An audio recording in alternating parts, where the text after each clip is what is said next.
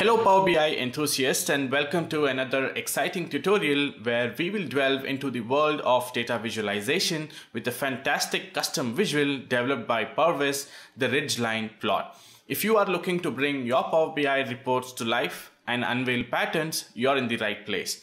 The Powerviz Ridgeline Plot is not your average chart. It's a powerful tool that allows you to visualize the distribution of numeric variables across multiple categories along a continuous axis.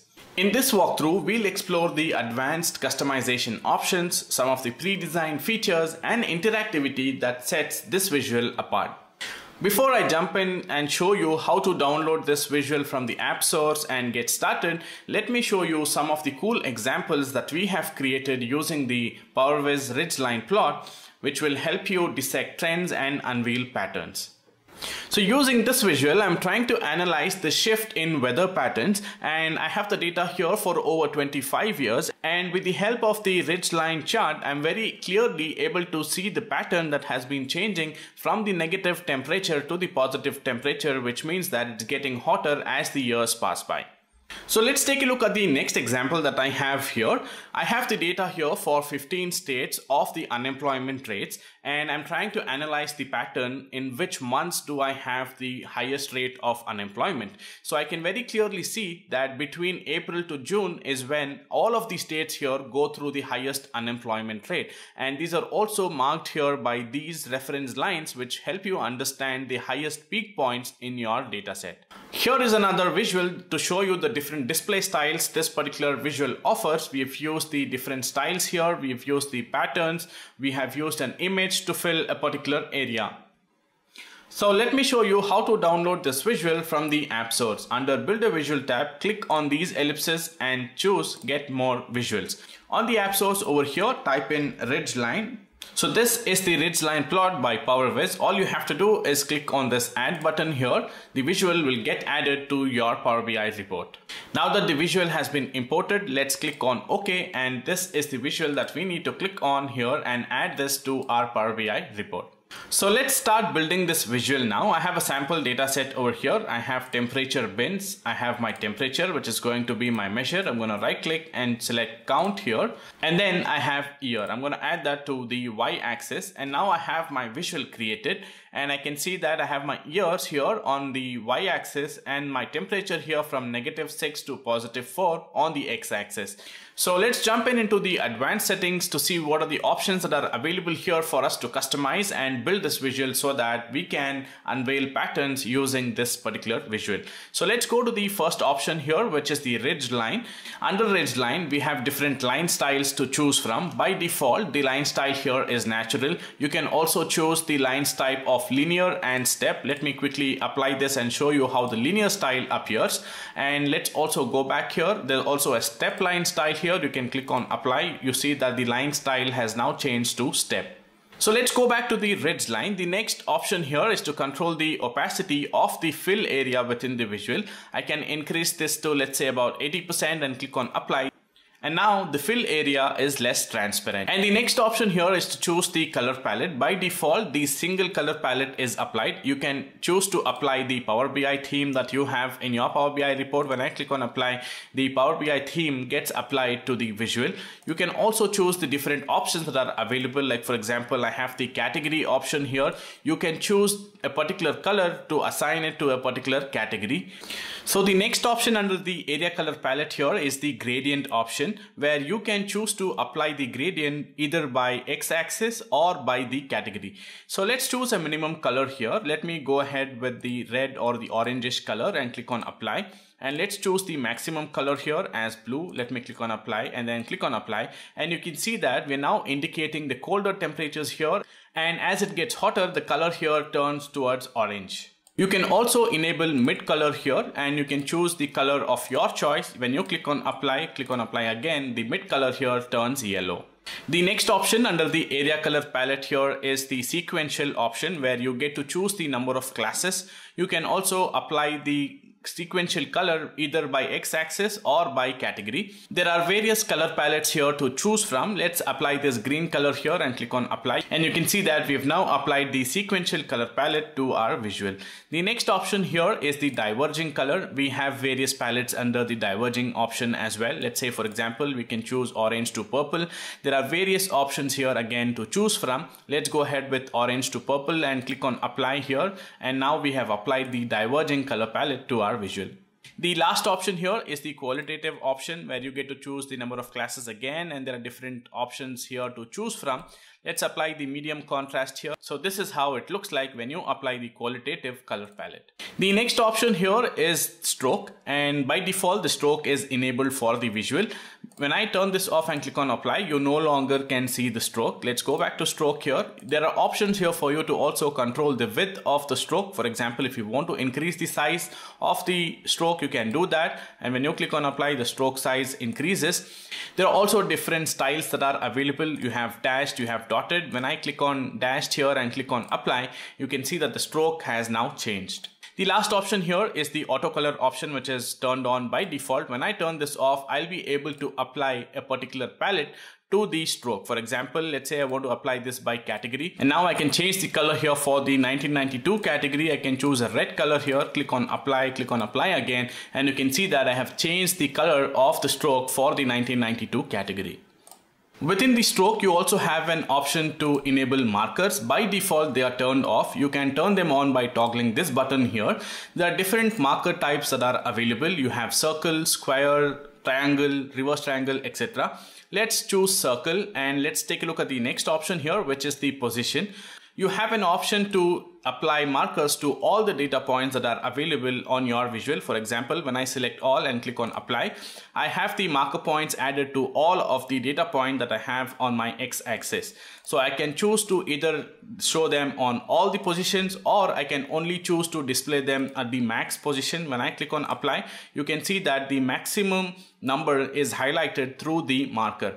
And then you also have an option here to display markers for both the positions, which is min as well as max. And let me increase the size a bit to about 18 pixels here and click on apply. You can see that we have now applied the markers to min as well as the max position in this visual.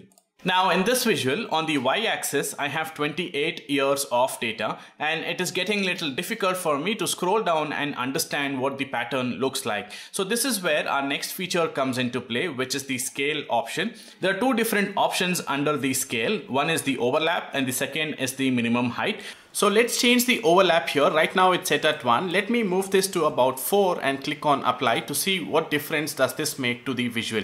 And as you can see over here, the overlapping here has been increased in all of these years that you see. And based on your preference, you can change the overlap. Now that I have increased the overlap in this visual, I have the scroll bar enabled. And if you have to take a look at all the years present in the visual, you will have to scroll down and take a look. Now, if you don't want to do that, this is where the next option within the scale feature comes into the play, wherein we can adjust the minimum height of the line and the area chart that you see here. So I can reduce the minimum height here, let's say to about 20, and then click on apply. And now you can see that we have reduced the height of the line and the area chart, or you can call that as a mountain as well. We have reduced the size of that mountain here so that you'll be able to now see all the years within this particular visual without you having to scroll up and down. And now let's say if you think that the overlap is a little too much, you can always go back to the scale and change the overlap here, let's say to about 2, and click on apply. And now the overlap has been reduced. This can be adjusted based on your requirements and your preferences. Now let's take a look at the next feature here, which is ranking. You can enable ranking here, and you can choose the measure here based on which you want to rank. In this case, it's count of temperature. I have the filter options here, which is top N and bottom N. Let's say, for example, I want to identify my top N values. I can enter the count as 5 and click on apply. I now have my top 5 years appearing on my visual. Let me just go back to ranking. There's also an option here where I can check this box and say consider peaks only. Right now, if you look at this visual, I have the top 5 years, 1992, 93, 94, 95 and 96. When I check this box and click on apply, you will see that it is now considering the peaks of every single year and returning that 1993, 5, 1998, 2001 and 2018. These are the top 5 years when the peaks were much higher. Likewise, I have an option here to choose the bottom n categories. I can choose to display the bottom 5 categories over here. And the next option here is to show remaining as other. So when I toggle this option here, there are two different methods that you can choose from, either sum or by average. Let's go ahead with sum and click on apply. And now what happens is that the rest of the categories here are grouped as others, while my top 5 categories are being displayed over here. Now let's take a look at the next option that is available here, which is sorting. There are two different options here, the x-axis and the y-axis. Let's say, for example, you want to sort your y-axis. You can enable this here and choose the aggregator how you would like to sort your x-axis. For example, I want to sort this by highest value. I can do that, and I can choose a field here, which is, let's say, for example, the count of temperature, and sort this by descending and click on apply. And now I have my axis sorted by the count of temperature in the descending order. The next option here is the grid lines. By default, the grid lines are enabled on the x-axis as well as on the y-axis. You can choose to disable them if you would like, so that you don't see any grid lines here. Or if you want to enable them, you can do that and choose the different styles that are available here, like solid, dashed, long dashed, two dashed, etc. And then you can also control the width of those grid lines and also change the color. For example, if you want to have this yellow color, you can do that. When you click on apply here, you see that the grid lines are now visible with the yellow color, and they are slightly thicker than they used to be earlier. The next option here is the mode line. So let me enable this and show you what happens, and let me just click on apply. You can see that the highest value in every category has been highlighted here with this mode line. Let me go to ranking here, enable this, and let me show you the top 6 over here so that it's clearly visible. And when I go back to mode line here, there are different line styles that are available. There is dash, there is dotted here, and you can also control the line width of these lines here. And the next option here is the label option, where you can choose to display the label. You will also be able to change the background color if you would like. For example, if you want this blue color, you can do that, and you can click on apply. You can change the background color.